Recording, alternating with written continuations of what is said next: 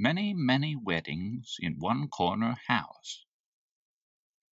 There was a corner house with corners every way it looked, and up in the corners were bugs, with little bug houses, bug doors to open, bug windows to look out of. In the summer-time, if the evening was cool, or in the winter-time if the evening was warm, they played games. Bugs up, bugs down, run, bugs, run, beans, bugs, beans. This corner house was the place the rag doll and the broom handle came to after their wedding. This was the same time those old people, Hammer and Nails, moved into the corner house with all the little hammers and all the little nails. So there they were, the young couple, the rag doll and the broom handle, and that old family, Hammer and Nails, and up in the corners among the eave troughs and the roof shingles, the bugs with little bug houses, bug doors to open, bug windows to look out of, and bug games. Bugs up, bugs down, run, bugs, run, or beans, bugs, beans. Around the corner of the house every Saturday morning came the hot cookie pan, with a pan of hot cookies for Sunday, Monday, Tuesday, Wednesday, and the rest of the week.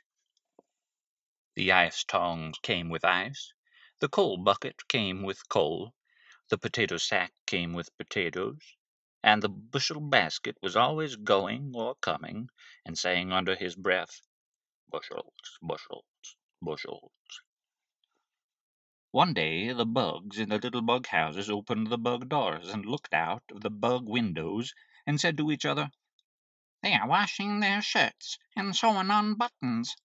There is going to be a wedding."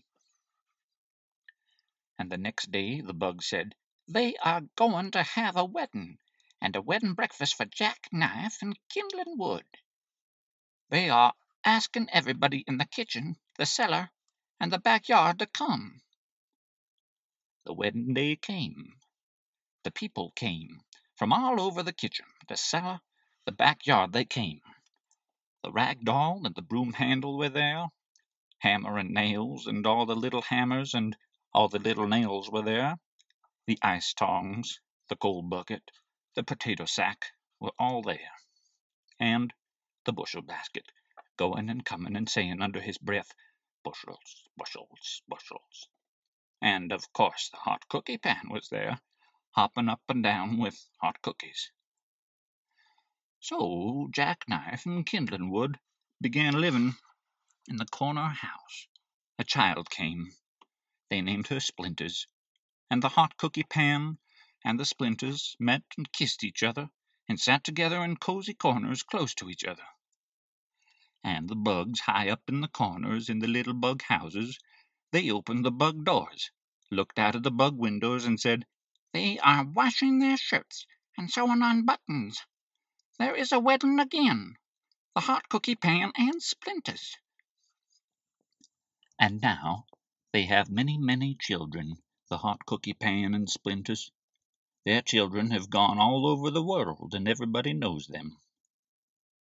Whenever you find a splinter or a sliver or a shiny little shaving of wood in a hot cookie, the bugs in the little bug houses say, whenever you find a splinter or a sliver or a shiny little shaving of wood in a hot cookie, it is the child of the hot cookie pan, and the girl named Splinters, the daughter of Jackknife and Kindling Wood, who grew up and married the hot cookie pan. And sometimes, if a little bug asks a big bug a queer, quizzical question hard to answer, the big bug opens a bug door, looks out of a bug window, and says to the little bug, "If you don't believe what we tell you, go and ask Hammer and Nails, or any of the little hammers and nails. Then run and listen to the bushel basket going and coming, and saying under his breath, 'Bushels, bushels, bushels.'"